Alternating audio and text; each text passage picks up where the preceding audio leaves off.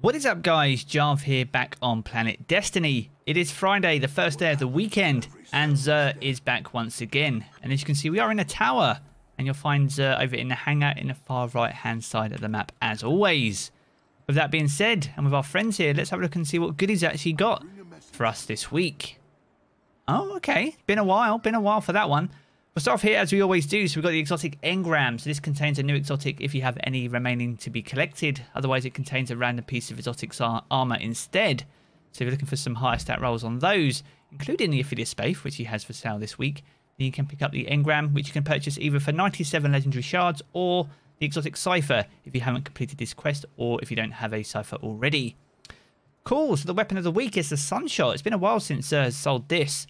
The one back from the Red Wall campaign, initially based off Fatebringer when it was first introduced. So this has got the intrinsic trait Sunburn. So the weapon fires explosive rounds and highlights targets that take damage from Sunshot. It also has Sun Blast, where targets killed with Sunshot explode with solar energy. The only 150 RPM hand cannon inside Destiny 2, the one to retain that RPM. So a fun one inside PvE and can surprise and get some double kills in PvP. Its range lets it down in that respect, but then you do have a catalyst. Is there a catalyst? Yes, which you can apply to this weapon. So definitely worth getting that.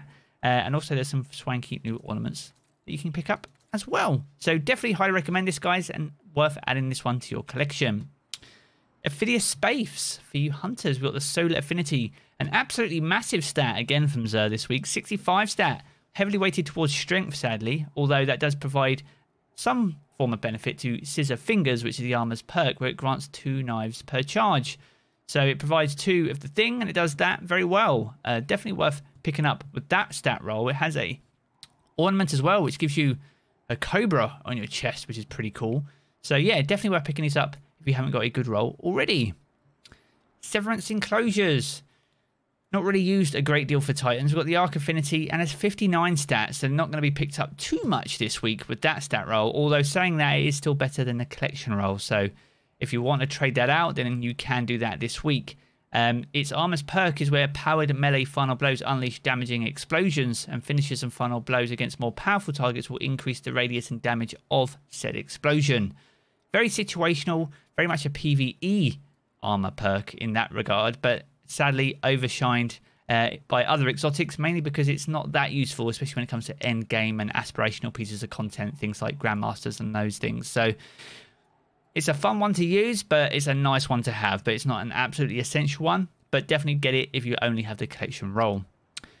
And finally, for you Warlocks, we've got the Ophidian Aspects. We've got the Arc Affinity, 61 stats, so not absolutely huge, but it's got a good distribution of recovery and intellect, so it might be worth picking up. We've got Armor's perk where Cobra Temetic, where weapons ready and reload very quickly, and melee range is also extended.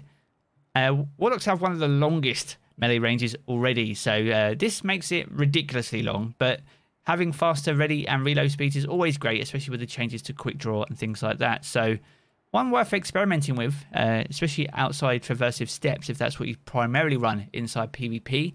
There's also a Warlock ornament, which gives you snakes wrapped around your arm.